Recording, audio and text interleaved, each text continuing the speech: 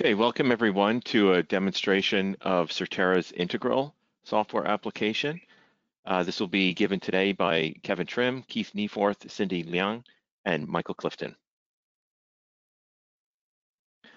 Today we're going to demonstrate a pharmacometrics collaboration workflow where there will be 4 users accessing and working on the same study. An administrator will begin by creating a study and assigning permissions. A partner will then upload data into the repository. A data scientist will prepare the partner's data for analysis in a non-mem experiment. The first data analysis will analyze the prepared data in non-mem and also R. The partner will then update the original data, causing the resulting data downstream to become out of date.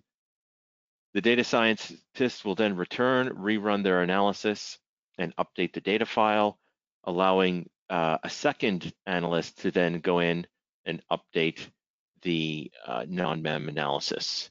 And at the end, we'll take a look at the save point features of Integral so we can see how all of this ties together.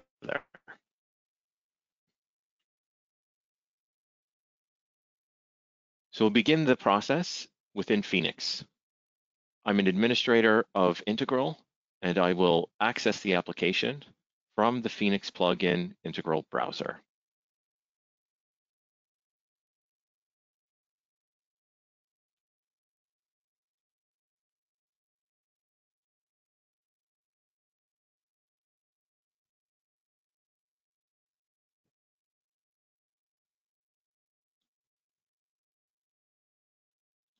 Sign in with my username and password.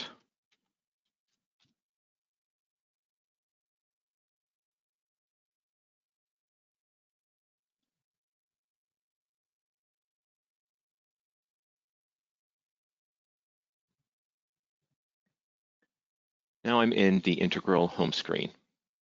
We will use today the Acme Corporation schema within Integral.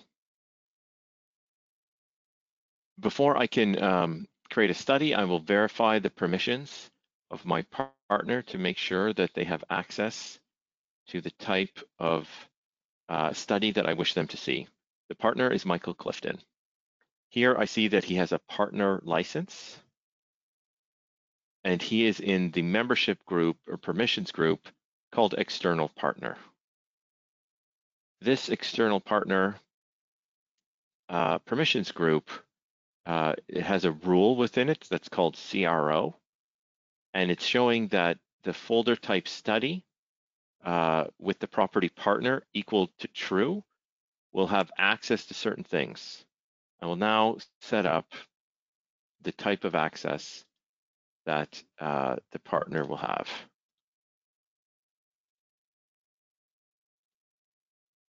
So they're going to have read access to the root folder. And then within the root folder, they will have the access to create, read, edit, and delete content in any folder of the type data. Okay, so now I will go back to the home screen and I will create a new study. I'll choose the type of folder study. I will give it the name of 18 December. And I will make the metadata condition partner to be true so that Michael will have access to that.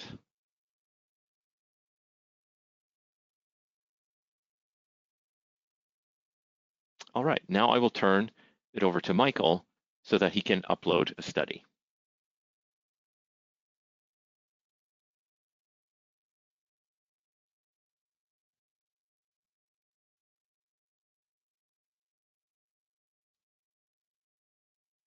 Can anyone hear me? Yes. Great. All right, thanks, Kevin.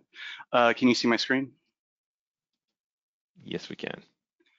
So now I'm going to log into Integral through a Chrome web browser. You can also log in through Edge and Firefox, but in this version we're demonstrating on Chrome. So I'll log in the same way Kevin did. I'll enter my credentials.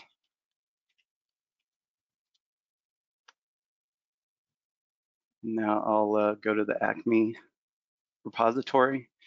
And as you can see here, since I'm a partner, I can only see this folder that Kevin created for me. And because he only gave me permissions to the data folder, that's the only folder I can see within this folder. So now I'm going to demonstrate how to upload a data set. So if you click on the ellipsis menu here, there's an option for upload files. I click on that, and this box appears where I can either drag and drop a file into this box, like this, or I can click on the box and I can load from my local directory. So here I'm going to select the file, theop, click open, click upload, and now I have to enter my reason for uploading the data.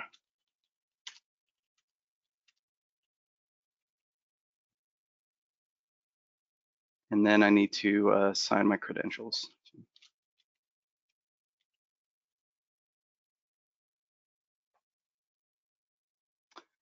And I'll just give a quick refresh, but you can see here now that the file I uploaded is here in the data folder. You can see that this file contains a contents tab, which shows me the data within my file, the properties for this file, the history behind it, whether it's updated, the permissions behind how this file can be accessed or who can access it, and then CDISC information if it were a CDISC file, which it's not in this example. So I'll give it back to Kevin. Kevin? Sure.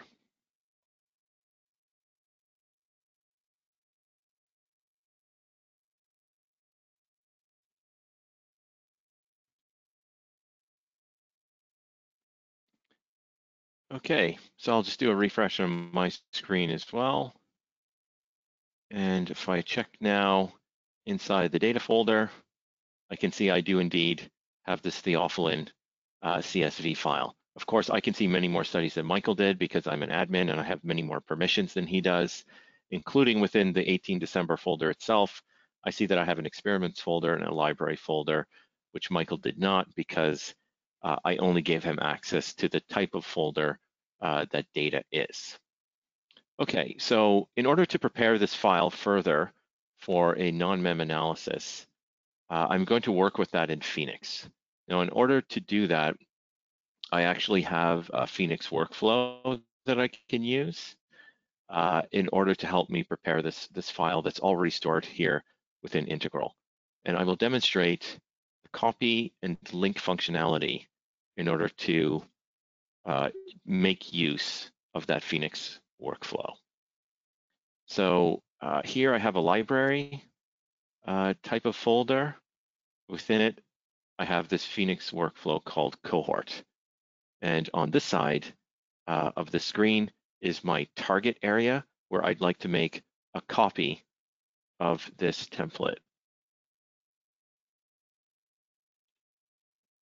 So within copy and link, you can either do a copy or a link. They are very different things. Within this demo today, we will demonstrate both functionalities. In this case, because it's a template, I do not wish to keep a relationship with the original version of the file. So I'm just going to do a copy. A copy is exactly what it sounds like it would be. It's just taking a copy of a file and having it in another location. So we'll go ahead and do that.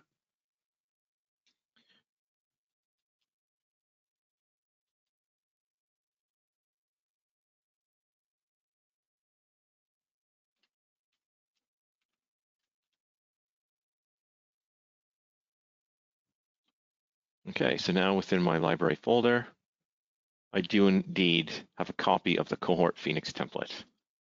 Return to the home screen, and I will initiate creating a Phoenix experiment.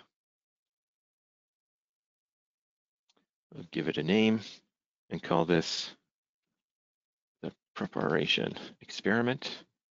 and I will utilize the theophylline dataset, and I will also utilize this cohort template.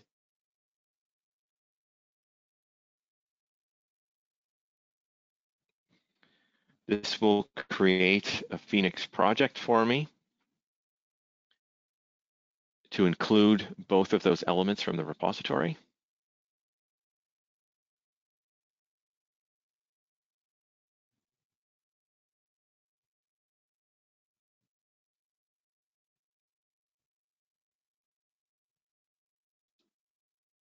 Okay, because that's a CSV file, I have to designate the way the file is structured. Here we go. I now have this preparation Phoenix project with theophylline data and with this workflow template called WF with inside the workflow node of the Phoenix project. So let's take a look at this data wizard.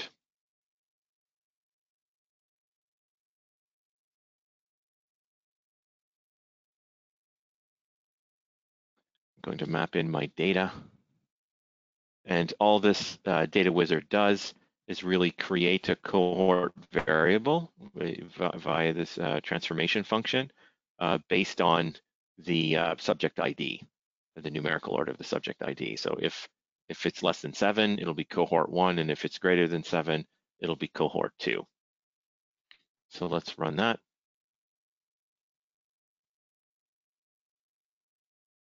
So now we have the same data set with the variable cohort added. And once I get down to ID 7 and above, we have a value of 2 instead of 1. Okay, so now I'd like to save this work back to Integral so that Keith can use it. So I come to Integral, save.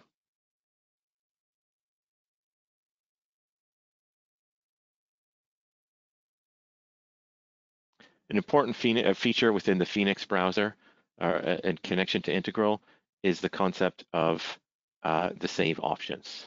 So within my data wizard result, I have a worksheet that I'd like to save as a comma delimited file. And I'll give it a name, and I'll just call it Keith.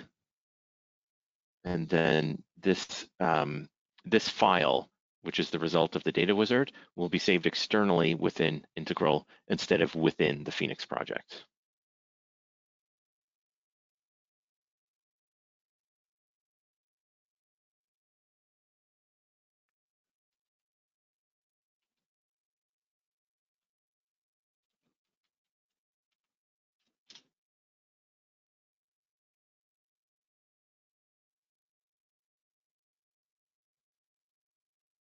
So this will be packaged up and sent back to Integral as the first save point of this experiment. We can take a look at this. And if I come inside within my experiments folders, I now have this preparation experiment.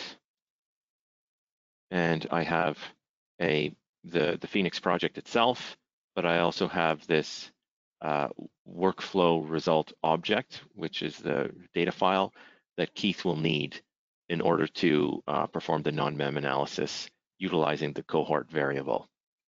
Now, before I do that, before I hand it off to Keith, I'm going to now show the functionality of linking a data set.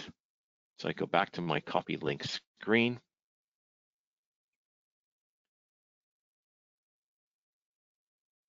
And I locate my file of interest, and I'm going to make a linked copy from that location into the data folder. Instead of choosing copy this time, I'm going to choose link, and I'm going to choose the option of auto update so that if my original worksheet were to be updated, then this linked copy would also be automatically updated. This link retains a relationship between the original and the copy within the database.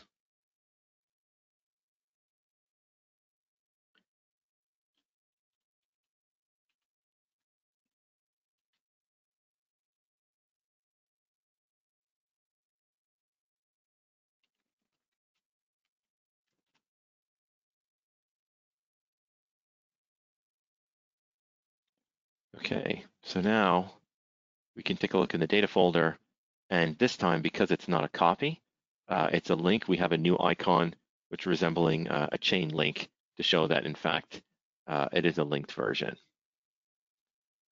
Okay, with that, I'll hand it over to Keith so that he can perform his non-mem analysis.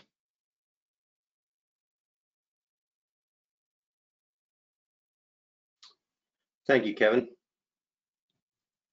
Okay, so Kevin has told me that my data set is ready, and I am going to go and take that data set and do an initial non-mem analysis on it. You can see my integral screen, correct? Yes. Okay. So the first thing I'm going to do is create a space within integral to hold my non-mem analysis, and I'll do that by creating a new folder in the experiments area. I'll just call it non-mem. You do have the capability to configure sets of folders. In this case, I'm creating a single folder. Integral allows you to create perhaps a directory structure to store non-mem or R or SAS or really any software that you want to do this type of analysis. It's quite a handy feature. In this case, I'm just selecting creating a single folder for the purposes of the demo.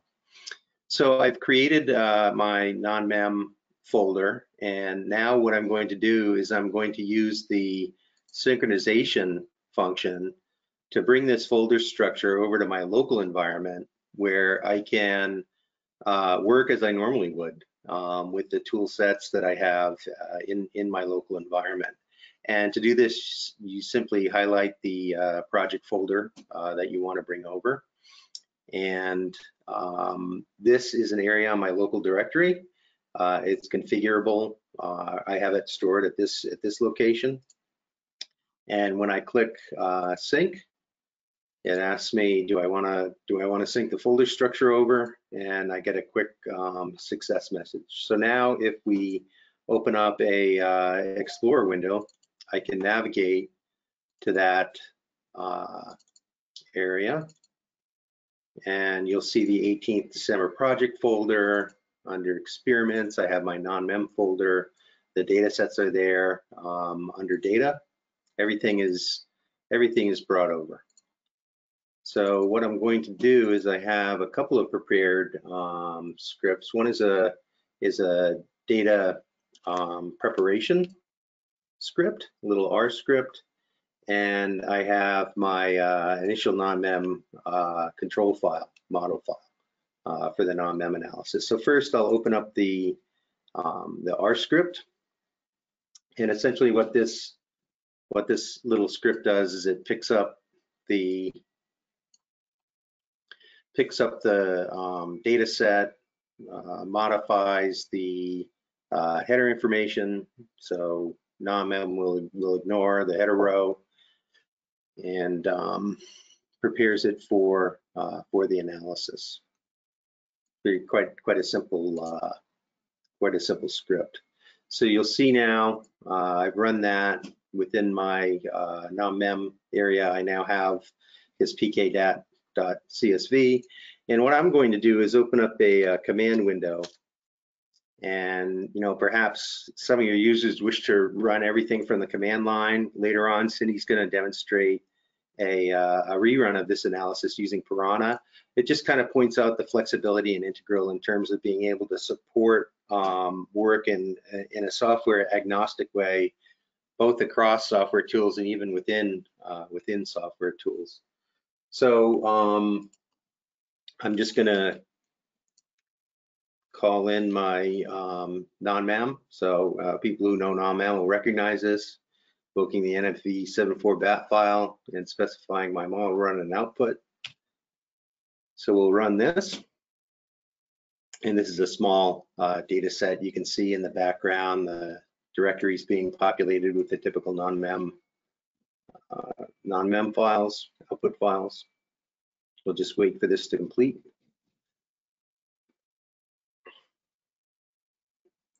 As we're waiting. The next step is going to be to basically take this output and synchronize it back up into integral. And as I do that, what I'll be doing is specifying a data dependency to that source data set I ran the script on. And in doing so, then if that data set changes, I will be notified that my source data set is no longer the most recent one, and that I need to at least check my analysis to see if I need to make any changes. So that's complete. Here's my non-mem output files. I won't spend any time going further into those. And if we come back to integral now and click on my 18 December project under non-mem, you see we have all these folders. And note that the icons and the text are grayed out. That means that they have not yet been synced back to integral, and that's what I'm going to do right now. So we simply highlight that experiments folder, click on the left arrow. This is a non-mem experiment. Click next, and here's where I want to set a data dependency to my source input file. Click next. I don't want to exclude anything from this transfer, and I'll just use add files as an audit trail. Okay. Enter my credentials. Sign in, and back over to you. It'd be to Michael. Yes. Okay, Michael. Thank you. And so it's worth noting that Keith was using the client application, which is different than what Michael uses with the Chrome browser, and I used within Phoenix. The client application is a locally installed Electron app that's, as Keith demonstrated, is suited to transfer information in between integral and your working environment, which in his case was on a PC, but just as easily could be on an on-premise server or in the cloud. Can everyone see my integral screen? No, we see your desktop. Okay, how about now? Yes. Okay, thank you. All right, so I'm gonna click refresh. And as you can see here, I still only see the file I uploaded. I can't see that file Kevin linked because that's attached to an experiment folder I'm not supposed to see. So that's a demonstration of the security permissions that we have. So now what I'm going to demonstrate is, say I realized that the data I uploaded was incorrect. Something needed to be updated.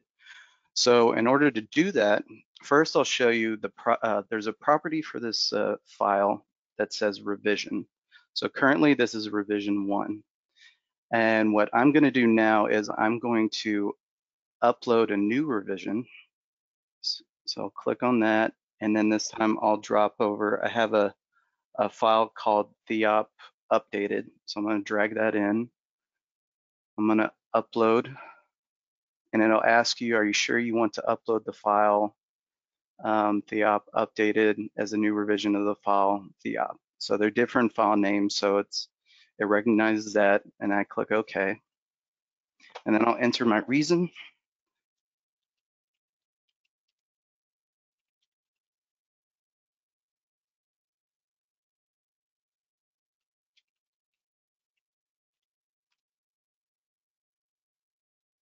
Okay, and I'll click refresh again. And you can see here, when I clicked refresh, this folder turned red.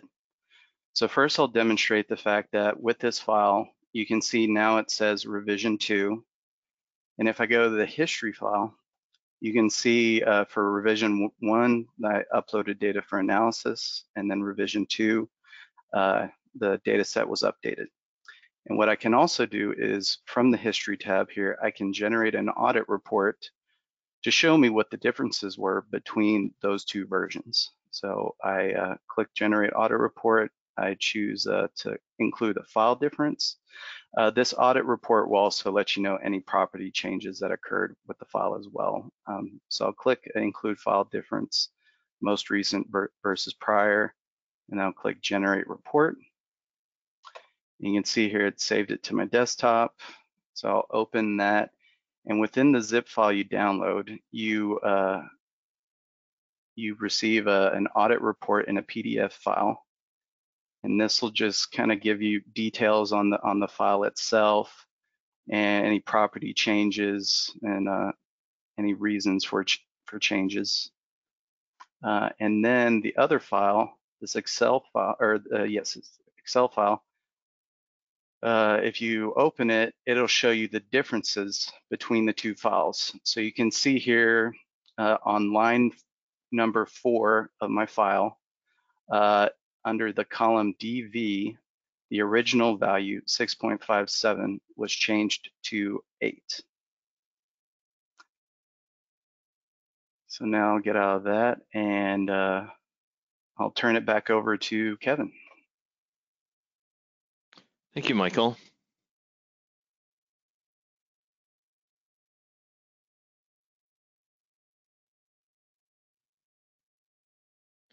Okay, as Michael said, if I come back here to Integral, I can see that this study has some element that's out of date. Unlike Michael, I can drill down and see further where the inconsistency now is, and I can see that it's within my preparation experiment. So let's take a look at that. If I go to the History tab at the folder level, I can see I've got the Save Points item, which I can drill into further, and I can see that this experiment is dependent on 2 external files. One of them is the Phoenix template that I brought down with me on revision 1, and that one's just fine, it's up to date. But the other one is this Theophylline file, which I'm still using revision 1, but now I can see that revision 1 is no longer the most current version, which is why I have the red color.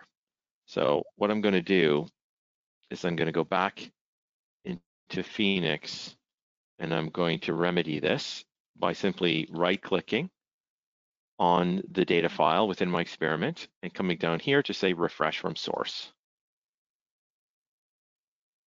So I'm basically now pulling down the second version, which I now have. However, now my Phoenix experiment itself is out of date, which I can remedy by simply rerunning this version. And now I can see that on line 4, if I include the title as a line, under the dependent variable, I have an 8 instead of that 6.57.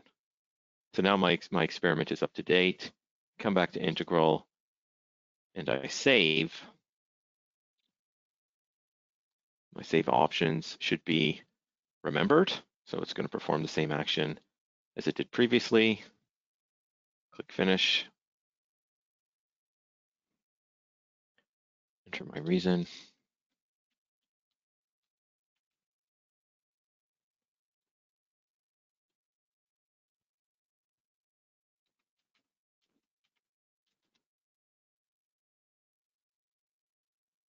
And once again, my Phoenix project will be packaged up and sent back to Integral.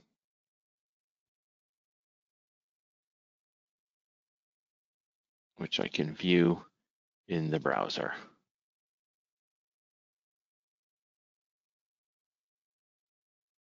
So now, in fact, my experiment is up to date. And if I come here, I can go back to the history, make this a little bit bigger. And if I look at my save points, now I can see my second save point is in fact up to date. And if I check my dependencies, I can see that now I'm dependent on the second version of Theophylline, still dependent on the first version of the cohort template, which is fine, but now I'm up to date there. And everything is how it should be. However, in the meantime, things are churning in the background. And what's happened now is that the non-mem experiment is out of date because we've used, this was depending upon my output, which is this file. And although mine is up to date, now Keith is not up to date. So with that, I can turn it back actually over to Cindy, who will take over from Keith as a second analyst on this experiment.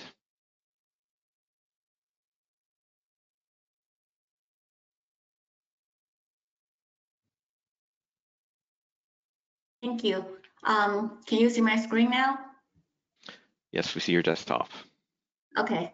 Now I go to this integral client application. So in this use case, I am on the same team with Keith, and he happened to be on leave when the study data were updated by Michael. So on the absence of Keith, and then I will just log into integral and then to check on the status of his studies.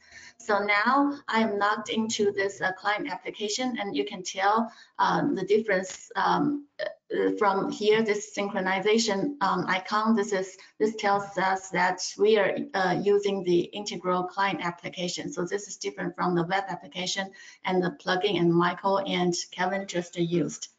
And then when I come to here to the folder browser, I see that this folder is red.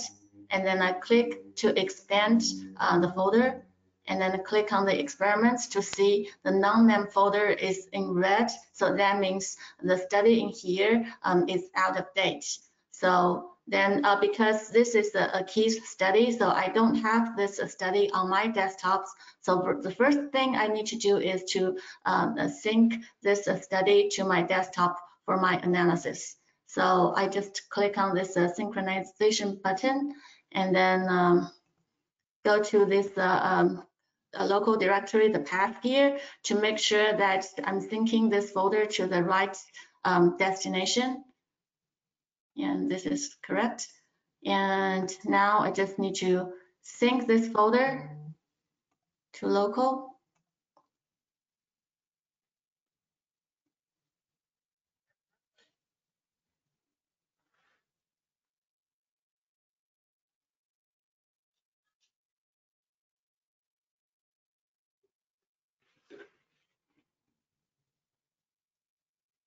Okay, now the syncing has done, and I just go to my local desktop and then to find this study. And I see my folder here, the December the 18th. That means I have successfully synced everything to my local local drive. And different from Keith, I usually like to use Piranha to run my analysis. So for in this case, I just need to go to my Piranha and to find this folder, December the 18th folder.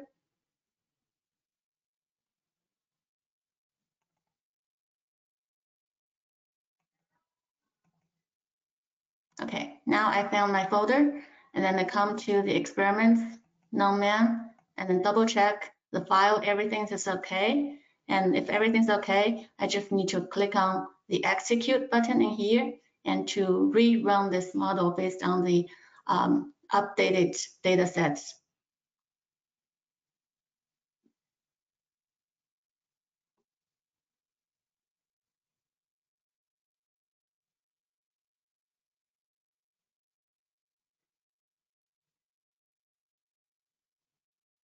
Okay, now my reanalysis has been done, and then I just need to go back to my integral client application and go to this local directory, click on refresh, and then click on this folder and check on if everything has been updated.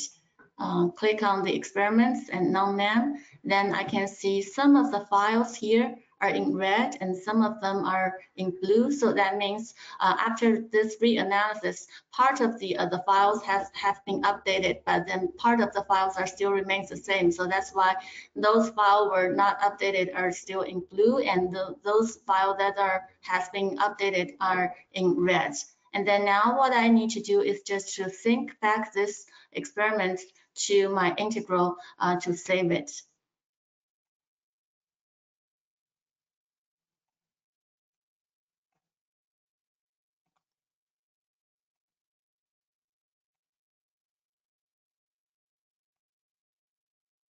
Oh, it's the other one, Cindy. Oh, this one? Yes. Okay. So I just selected my dependency, and then I don't need to exclude everything. And I just need to enter the reason.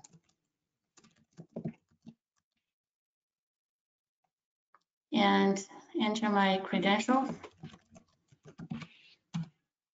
Okay, then it's back to you, Kevin. All right, thanks, Cindy.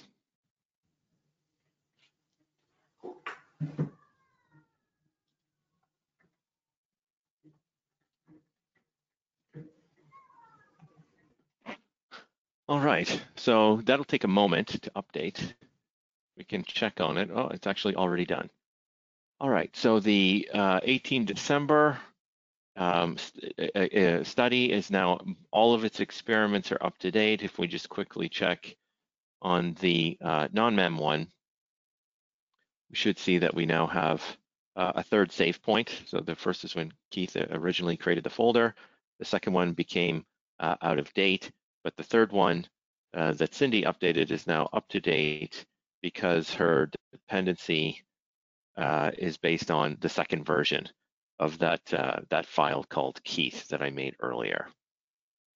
So that's a quick demonstration of how we can use Integral with multiple people. Keith is actually in New Jersey, I'm in Canada, Michael is in Texas, and Cindy is in Chicago. And all of us are working together on a single study, collaborating within Integral and having really high traceability of all the work that we've done to contribute to this project. Thank you very much.